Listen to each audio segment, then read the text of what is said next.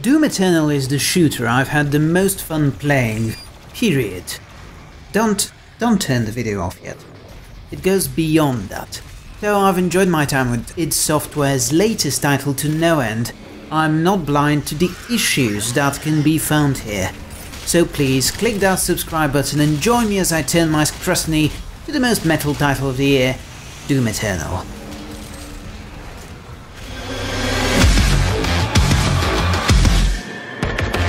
Remember how angry the Slayer was in Doom 2016? He's mellowed out a bit in the time since, apparently invested rather in building up the most jacked up mythos you and your 6th grade best friend could ever imagine. The ridiculous factor of Eternal makes Diablos seem like a plausible interpretation of the Bible. That's not to say that the metric ton of lore id Software introduces is bad. It isn't. But it is a lot. And it is off the charts crazy. Earth has been invaded by the demonic host of hell, and most of humanity has been wiped out. But it isn't just that demons have invaded because eating people is fun, or because they are bored of social distancing. No, it's because a race of techno-gods called the Khan and their leader, the Khan Maker, with an E and a Y and a K and an R, have made of hell an argent power plant. They need the maimed, tortured souls of humanity as raw product for the production of Argent energy. The Doomslayer has history with the Khan, being the champion of the Argent Denuvo, who worship the Khan as their gods. There's fallen priests, corrupted by their manipulation of hellish energies, and there's crazy techno-gods in space and planets you've never seen before. And yes, I realize some of this is spoilers territory, and no, I don't care at all. Who does? It's Doom.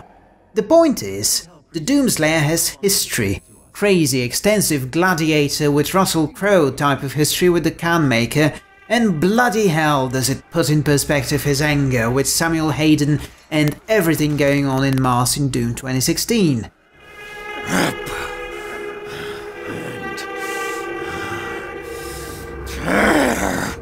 Frankly, it's ridiculous. A little like a Saturday morning cartoon on a generous helping of drugs, and not just crack, but the fancy designer stuff too. Remarkable amounts of camp are at display here, and whether you enjoy this element of Doom or not depends entirely on personal taste. I had fun with it, but you might find it quite a little bit too much. That said, if none of the Argent Denuvo and Khan Maker elements were present in the story, and it was just an old-fashioned invasion tale, I'm not sure anyone would have said, "Oh, Doom Eternal would have been so much better if only it went crazy and pulled out some crazy lore." It's as if the development team has forgotten the very lesson they emphasized with 2016. Doom Guy wants to shoot demons. He's very good at it, and he doesn't need much of an excuse to do it. I suppose the argument could be made that he wasn't much of a character in the previous one. Just an outlet for the player's fury and anger and desire to murder demons. And he was defined by that single trait alone. A singular rage as opposed to being a character here. But it's an iffy argument at best. Just don't stand in the way of what Doom Guy does best id Software. Don't do it.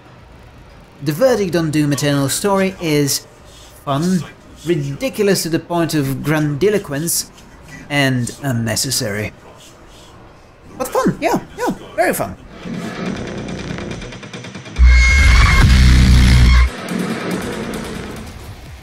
Doom Eternal's design is one of excess. Where Doom 2016 was all about a minimalist design that accented the singular delivery of bloody murder and violence upon the enemy, Doom Eternal revels in everything it has to offer. More weapons, new support items, a wholly different chainsaw usage philosophy, all force the player to take on a different role. Not just demon killer but tactician, always mindful of every toy in a constantly expanding repertoire. It is this demand that you as player approach every battle in a different way, depending on the enemies you face, that has caused irritation in some Doom 2016 players. You're no longer able to pick your favorite weapon and go on a never-ending murder spree with it. And not just because you'll run out of bullets. That's what the chainsaw is for now. Rather than a big bad murder button that you activate whenever you want a nasty enemy out of the way, it is now your main ammo reload tool. There's always a zombie or minor demon at the edge of combat, waiting to be chopped up into tiny pieces. The fact that the chainsaw always refills its first bar acknowledges that shift in design. But again, relative lack of ammo aside, the game forces you to constantly switch between the weapons in your arsenal. Each demon has weapons that turn them into literal mush, which makes learning enemy weaknesses and implementing them one of the key moments in your Doom Eternal experience. The game constantly pushes you to switch gears, moving from one gameplay style to another. It does so damn near seamlessly too, based on how much more fun and how swift its combat is. Eternal makes every other shooter seem slow. Even Doom 2016 is sluggish by comparison. There's rhythm to it, one that never becomes tedious, never grows routine. This is perhaps why I personally prefer Doom Eternal's gameplay over its predecessors. When I first played through Doom 2016, though I enjoyed it, it also drained me, and the spectacular tension of those early levels became commonplace by the end of the game. Eternal never ever had that moment. To my surprise, the platforming sections I thought would take away from my enjoyment of this title in fact offered enough of a break between arenas that I was thankful. Looking for the more easily accessible secrets than the ones in the previous game offered a break away from the combat when it otherwise might have drained me as well. The platforming paces the game, something I, an enemy of all jumping sections across gaming since as far back as the first Harry Potter game, never thought I'd say about a Doom game. At its best, Doom Eternal's outrageous demon-murdering arsenal of toys creates cathartic engagements that suck you in and don't let go. At its worst, the game's excesses result in a few situations which suck the fun right out of playing. But for that, we're going to have to bring the demons into the conversation. One last point. If you're interested in the differences between the design decisions of Doom Eternal and its predecessor in a more in-depth way, you should see Adam Miller's What Makes Doom Eternal Different video. The architect of games, as he calls himself, has some exceptional in-depth analyses of the design systems that underline our favorite games. Now, on to the enemy section.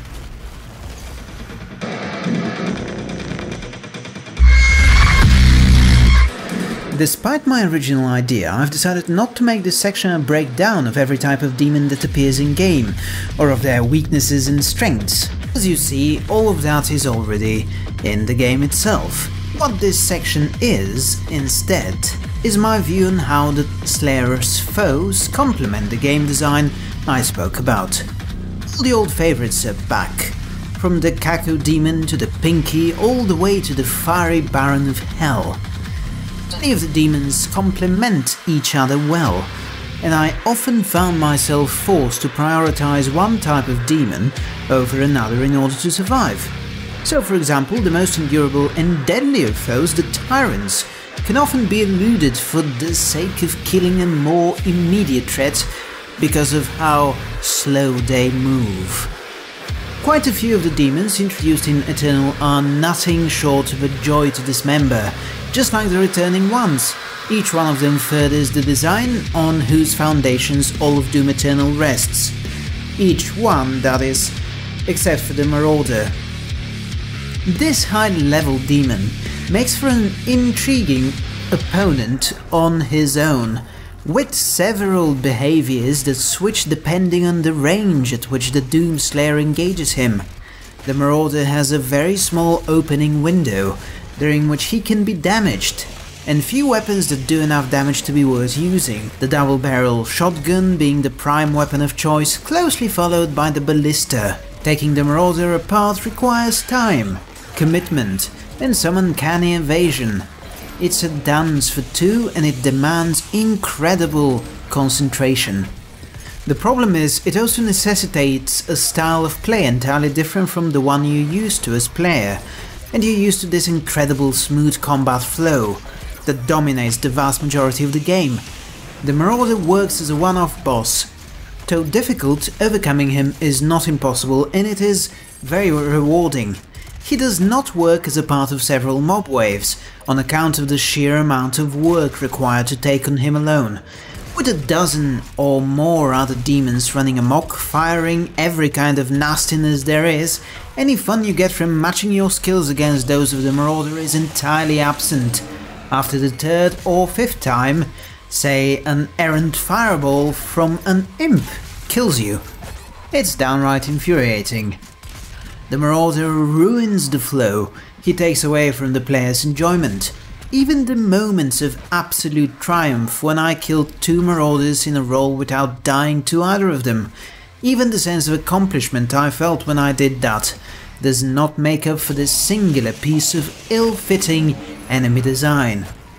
The rest of it is phenomenal, which makes the Marauders stick out that much worse.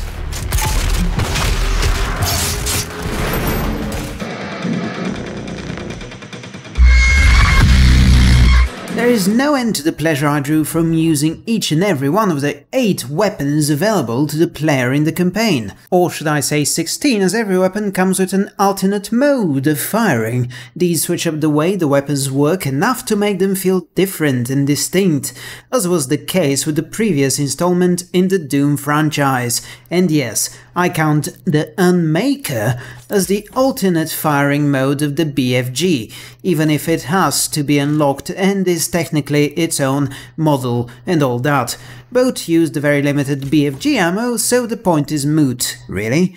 The incentive to alternate in your use of weapons is, as we have spoken, the foundational principle on which Doom eternally switching guns rests.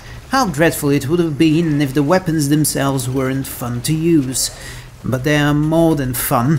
The chaos you cause with each and every one of them is downright addicting. Nay, cathartic.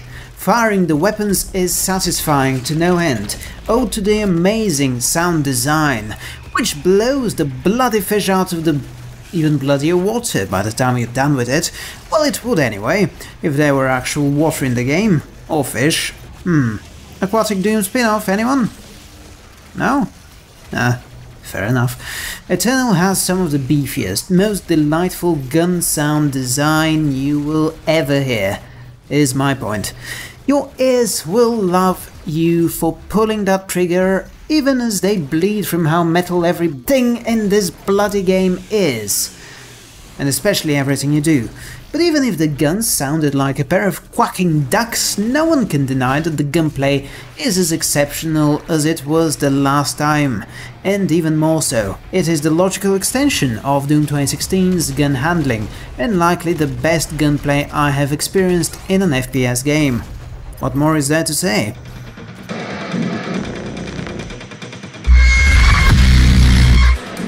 One of the complaints Doom 2016 received had to do with its comparative lack of variety. You spent time on Mars, then jumped to Hell, then came back to a burning Mars, then went for a final stroll in Hell.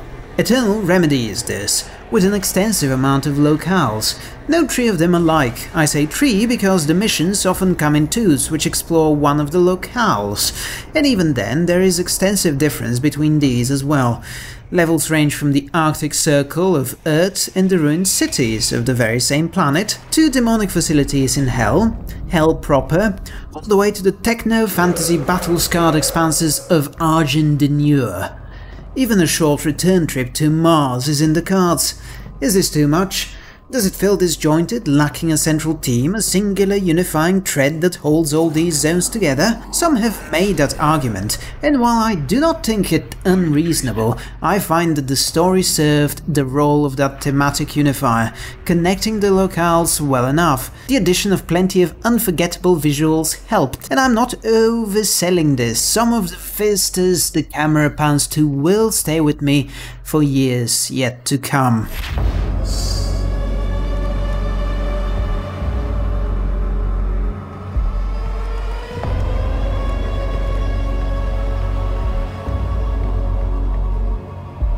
Excellent level design overall, consisting of arenas of all shapes and sizes.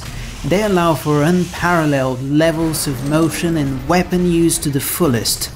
Instead of corridors, we've got the very gamey platformer sections, which work just fine and did succeed in offering me a break in between the arenas, as I already explained. These are filled with secrets, much easier to find this time around, which is something I'm a big fan of. Some people are quite unhappy with that, but for me, the fact that you can just go through a level without spending many hours or having to resort to using a guide is a big win. Graphical fidelity.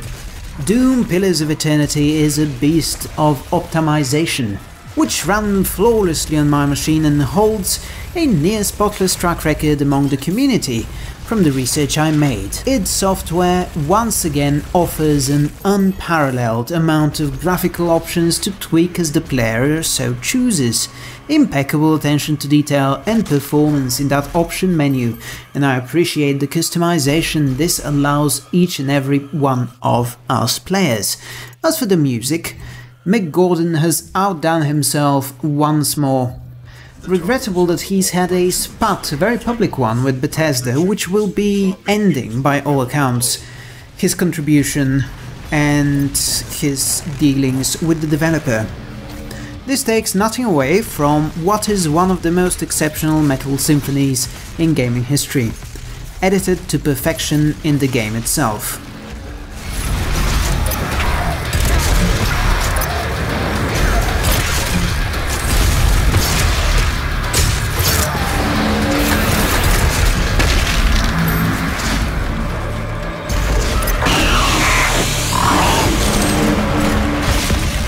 Is there any junk? Sure. The climbing animations in the platforming sections come to mind. Other pet peeves include the naming convention of the Doommate's hub, which is called the Doom Citadel. Big cringe, as the kids say. Not a particular fan of the tutorials that show how to kill each demon.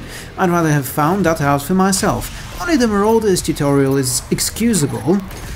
Unlike the Marauder himself, a section of some purple goo, which basically takes all your movement away, is infuriating.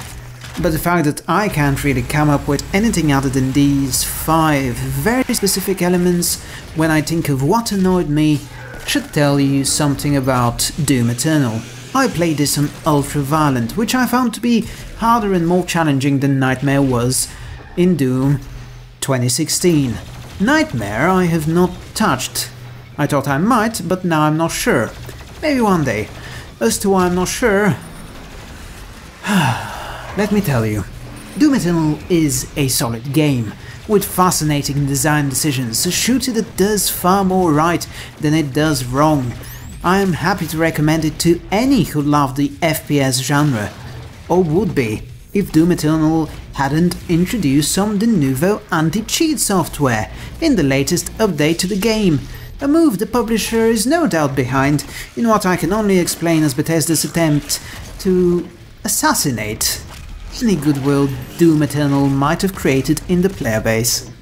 The game itself is a magnificent 9 out of 10. As for Bethesda, you really can't put a number on how icky they are, can you? Thanks for watching. This review took me over a month longer than it should have. I've been feeling extremely unmotivated over these last 2 months. Wow, do I sound cheery when I say that? Oh yeah, I've been so unmotivated, it's been great. Editing has been difficult. As for writing these videos, the scripts, it's been a bother, for that matter.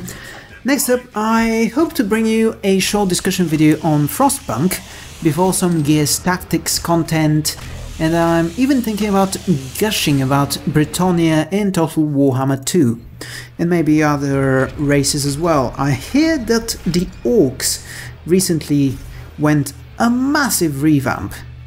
I'm excited to see what that's like. If you enjoyed this video, do subscribe, press that like button, share the video with your friends, let me know what you thought about this review down below. I'm Philip Magnus, and I'll see you next time. Bye!